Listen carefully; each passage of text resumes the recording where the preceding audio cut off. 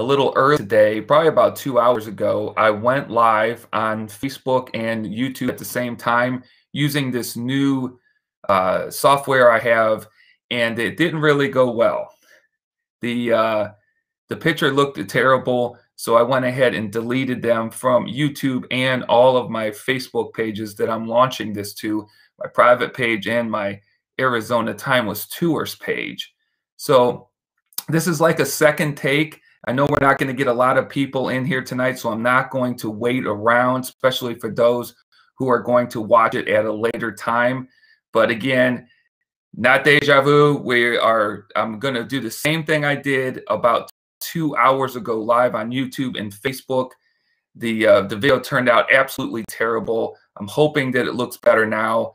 I did learn that those of you who are watching on my Facebook page, the Arizona Timeless Tours, I will not be able to see your comments. So if you're on, unfortunately with this software here and how Facebook uses it, I can stream to it, but I cannot see your comments. So that kind of stinks. But I will go back and read the comments if you leave them in the Facebook page. Those that are watching on YouTube, I should be able to bring up your comments here when you start posting them. So what are we going to talk about? Again, hopefully this video looks good right now and it's not all blurry. All right, we're going to talk about spring training, the Cactus League. There is a hidden secret to the Cactus League here in the great state of Arizona, and that's what I want to get to. Before I went live, I went and looked up a few of the ticket prices to all of these different arenas around here. And right now, your average ticket price is $75 for a lawn seat. So if you were taking family and friends to see spring training, you're going to be paying a minimum of $75 a piece for lawn seat. Now, the reason that is because we're going through the pandemic right now, and I guess we should just be happy that they're letting 2,200 people per stadium in to watch the spring training games, which is great. It is, but for those of us that go every year, if we weren't in on that first phone call to get those tickets, especially for the Arizona Diamondbacks, who sold out in less than 2 hours. They sold out the whole spring training worth of tickets. Now, you can go on these second and third places to go and try to pick them up, but you're going to pay a lot of money to get these tickets. So what I'm going to tell you today is we're going to go over the ticket cost, but the hidden gem, you're going to have to take advantage of it in 2022, because this year, what I'm going to talk about is not available to the public. It has been for the 9 years I've been going to spring training, and I'm sure it's been going a lot longer than that. But because of the restrictions to the spring training facilities and the few people that can actually go watch a spring training game, the information I'm going to give you tonight, you want to take advantage of that in 2022. So you got people coming in from out of town, out of state, coming from Cleveland, Ohio to watch the Cleveland Indians in Goodyear. You want to stick around and understand why actually going to the game and spending all that money isn't really where you're going to see all the action. Now, I'll take you back. I got to my first spring training game in Goodyear in March of 2012. When I went there in March of 2012, I paid $22.50 for a ticket to the game. And now 9 years later, the ticket prices they have absolutely skyrocketed. There we got Chad Campbell, love Chief Wahoo. Good to see you on here, Mr. Chad. New software update here, so this is just a practice. But anyhow, so people, I've been out there, I've seen the game, but the ticket prices are absolutely they're inflated unbelievably, and that's during a regular time when we're not going through the pandemic. But right now for the Diamondback, it's $65 for a lawn seat. I went on a secondary site and there were 12 tickets left for lawn seat tickets only. Then I checked out the San Diego Padres and the versus the San Francisco Giants. Now, any other time of year, San Diego Padres ticket would be one of the easiest tickets to come by. But because now they're loaded with stars and everybody knows the name of everybody on that team, I went and looked it up. The cheapest ticket, and there were 7 tickets left to this game, I believe on March the 5th, was $98, and the highest ticket was 107, and just a few tickets to go and see that. Now, during when the pandemic isn't around, I do believe that those tickets will be a high price because of the names that are on the Padres, just like the Cubs and the Dodgers. Those tickets are always expensive. I have a few friends that are going next week out to see the Cubs game, and when they opened their tickets, they got their tickets, I believe, for $85 a piece for the lawn. $85 a piece for the lawn. And the Cubs and the Dodgers are always sold out, and the Diamondbacks are pretty close to being sold out all the time. So, what is the hidden secret? What should you do in 2022 instead of spending all your money at the ballpark for 3 hours? Consider you might have 3 kids, so you take 3 kids and yourself. You go there, you buy some merchandise, you buy some hot dogs and some popcorn and some drinks. You pay $20 to park your car, and then you leave. You're spending hundreds of dollars at spring training. The secret is don't do that. The secret is go to the practices. And people are like, practice? Why would I go to practice? Well, the spring training practices across the valley open at about 9 a.m. All the parks, and most of them stay open to 12:30 or 1 p.m. So you got 3 or 4 hours that you can go in there. Now you can bring food, put it in your car. It's free to park. It's free to get in. You put your food in the car, so when you get hungry or thirsty, you can bring water into the park, but nothing else. You take the kids or go out with your buddies and you eat at the car, and then you come right back in. Now, what can you see at the practice? Well, first of all, here's the pros to that. You'll see all of the players out there for the next 4 hours on 6 to 7 different fields practicing. If you go to a game, you don't know if the player that you're going to watch is even going to participate in the game at all. I looked at the first 2 games of the Diamondbacks. First game, we had 1 starter play. The second game, we had 2 starters play. They're out in Cleveland and Goodyear today, and from what I've seen, it looks like the only starter was our first baseman. That was it. So I don't know if anybody came in later, but so you're paying $65 to $70 to sit on the lawn to watch guys that you've never heard of, guys who have no names on their back of their shirts because they're trying to make the team. Just a quick one. I would suggest, after going for the last 9 years, if you were going to a game, a spring training game, the best time to go is the 2nd and 3rd week of March. That's when most of your starters are going to play 3, 4+ innings. That's it. The first 2 games in February, not so good. But I will say I turned on the Cubs game today and saw that, man, probably about 50% of the Cubs team, the starters, were in for the first 3 innings. So that's pretty cool. But I don't see that with the Diamondbacks. I don't see that with the Indians. I don't see that with some of the other teams that I follow. So you go to the practices, you're seeing all the players warming up, and then you see the pitchers go their separate ways. You see the catchers go their separate ways, and the position players go to another field. Now, if you're a big fan of a certain player, you can follow him for the next 4 hours to each one of those fields and watch them take grounders, watch them hit, watch them run through drills. You can see them the whole time, or you can check out a bunch of different guys and for the rest of the time that you're there. You can watch batting practice. You are almost guaranteed, like when you go to a regular game, the odds of you getting a foul ball or a ball from there are not very good. If you go to the practices, your odds of getting a foul ball, especially as a kid, are really good. As many balls as they hit, foul and over the fence. And then you have some security people that are there that can go to the opposite side where these balls are coming down that I've seen, and they hand the balls out to the kids. So to get a ball is I would say is almost 50-50 at the practice facility, and it's just about 0% at a game. All right.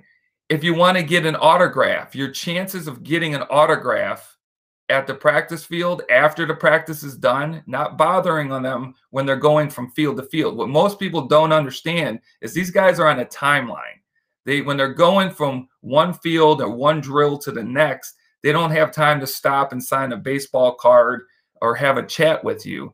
But if you wait to the end of the practice when these guys are heading in, a lot of them will stop, especially for the kids.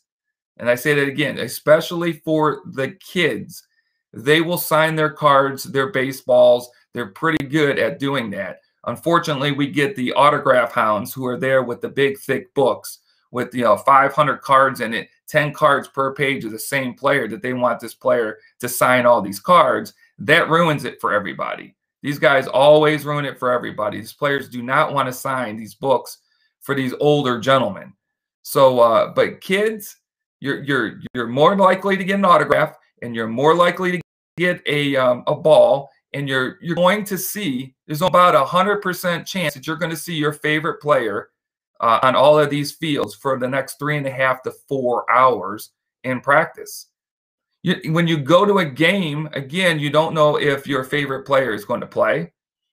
A foul ball is just sheer luck.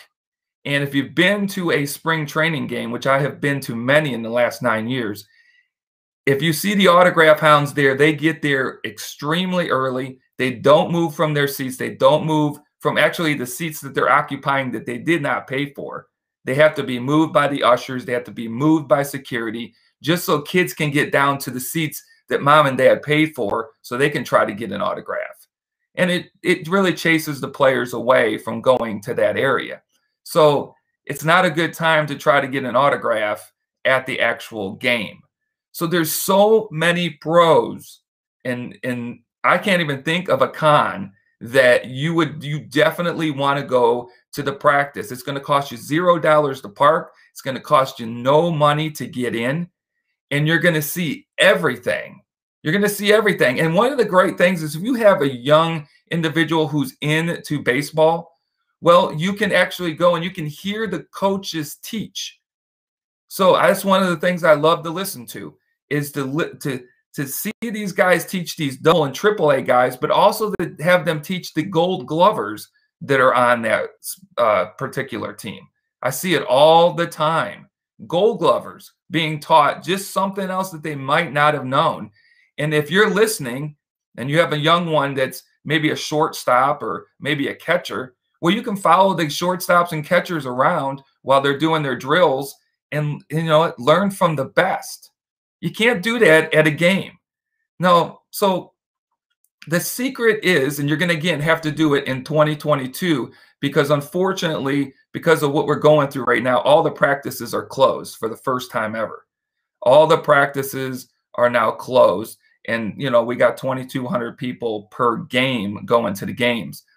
But starting next year, just if you're coming in from out of town, if you got people coming in from other states, coming to visit, and they just come for spring training games. My family does this. They come for spring training games. We sit through about 6.5 innings before we decide that we're going to get up to beat the 10,000 other people that are in the crowd out. So we spent $20 to park for 6.5 hours. We spent a bunch of money on food and drinks. And they buy a few shirts or stuff, hats from there. Lots of money being spent for 6.5, 7 innings. And most spring training baseball games, especially this year, we're really only going 7 full innings, but then they have the option of going 8. So they'll never go 9 innings during spring training. So again, lots and lots of reasons not to actually go to a spring training game. Now, I think everybody should go and check a game out in their life, but you don't have to go to 2, 3, 4, 5 spring training games a year. If you want to see action, you want to go to the 3.5 to 4 hour practices they have. You'll get so much more access to the players, folks. And the kids, they get an opportunity to get a lot closer. You don't have to be down in the first row of seats at a game. They can sit in those bleachers and see those guys. And most of those guys, to be honest, with the kids, they interact with them. I've seen it in Oakland at the Oakland Athletics facility in Mesa a couple of years ago when I did a YouTube video out there. They interacted with the kids, unbelievable. They gave them balls. They signed autographs while they were waiting to take batting practice.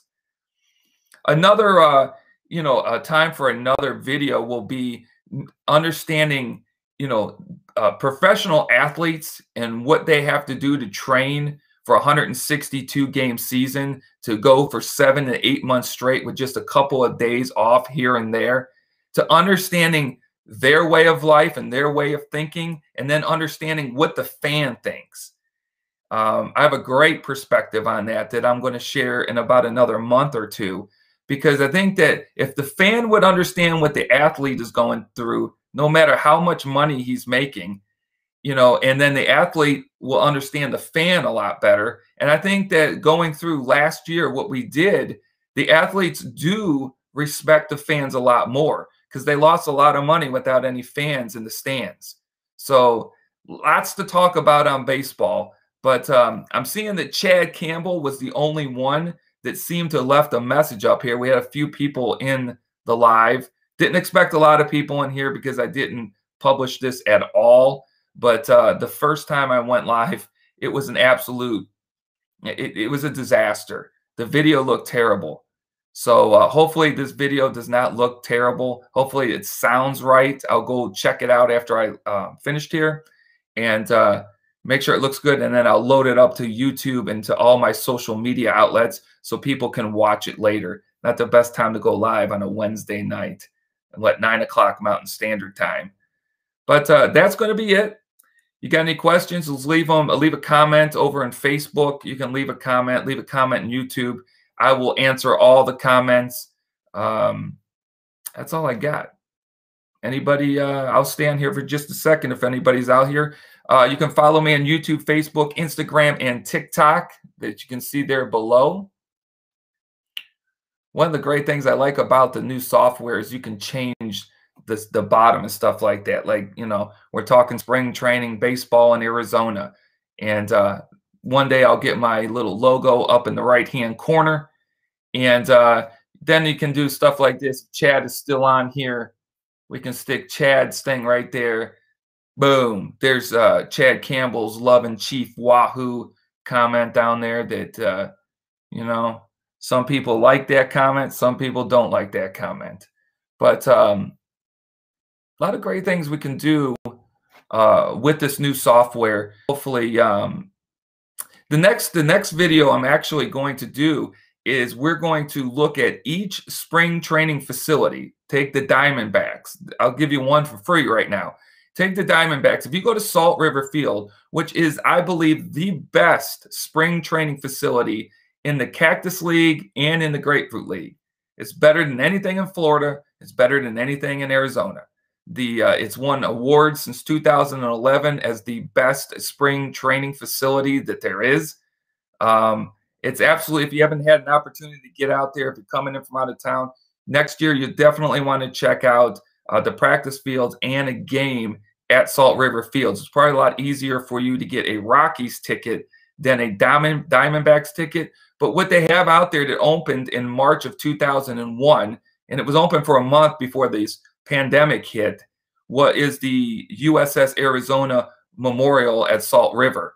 This thing is pretty awesome. Me and my friend that actually has joined us tonight, we got in there when it first opened. I got a couple of T-shirts and some hats, some food. But it's a pretty awesome memorial. The inside has been closed, but you don't need to get inside to enjoy the memorial. You can just walk around the outside. They have all the information posted on the outside. You can see at the inside the boathouse that they have a piece of the boathouse, which was part of the original USS Arizona Memorial before what you see there today. But I want to do some hidden gems throughout these ballparks, and that's one of them. So Salt River Fields, you go out there, in the parking lot of Salt River Fields is the brand new USS Arizona Memorial. even though the inside is closed due to COVID, the outside is still opened. That's the main part. And the inside, you can see the boathouse through the glass windows. And hopefully soon it will be opening up for the public as we move forward in out of this pandemic time. But I plan on going over to Goodyear and talk about the Indians and the Reds Stadium, what is around there to see after you enjoy a practice or a game out there. There's an awesome place in Mesa across the street from where the Oakland Athletics train. We'll tell you about a hidden gem over there. We'll talk to you about a hidden gem over by the San Francisco Giants Stadium in Scottsdale, Arizona, out there in where the Dodgers are training in Glendale. Lots of great hidden gems. So my next video is going to be on that. I'm going to choose probably 8 of these stadiums. We'll choose 8 awesome locations that you need to go and check out after you check out a practice or a game. And there are some unbelievable places, folks, that surround these ballparks that most people have no idea. Even locals have no idea that they're there. So I look forward to bringing that to you. I'll probably bring that to you either Friday night or Saturday night, sometime around 8 or 9 o'clock Mountain Standard Time. We'll bring you that. But that's all I got. You can find me on YouTube, Instagram, Facebook, MeWe, and LinkedIn. If you want to check me out on any other social media outlets, I'm going to upload a podcast tomorrow afternoon, probably. It's on this same subject, hidden secrets to spring training in the Cactus League here in Arizona. So check that out. Podcast on Google Podcasts, Apple Podcasts, Spotify, Anchor. You can find them Pocket Cast. It's on every podcasting platform. Just type in the Arizona Timeless Tours. Let me go here and make sure I don't miss anybody in the chat that can actually put something on here. And we do have some people on here. We got right here. Jaden says, love your TikTok videos. I appreciate that. TikTok being one of the best platforms I've ever been on. We've been on TikTok for 8 months now. Over 57,000 subscribers or followers, you should say, and over 11 million total views on TikTok after 8 months. It takes out my YouTube channel, my Facebook page, I'll tell you that. All right, then. I appreciate everybody stopping by to stop by. It's great this time because people actually left comments, and that helped me out because, again, we're using some brand new software tonight. So that helped out. These 2 comments by Chad and was that Jaden. I appreciate everybody that follows. Hopefully this sounds good and looks good. And I look forward to getting back on here telling you about these hidden gems around these ballparks on Friday or Saturday. Look for it. But I'll definitely be uploading it. In case you miss it, I'll upload it to YouTube and all of my Facebook accounts. Take care.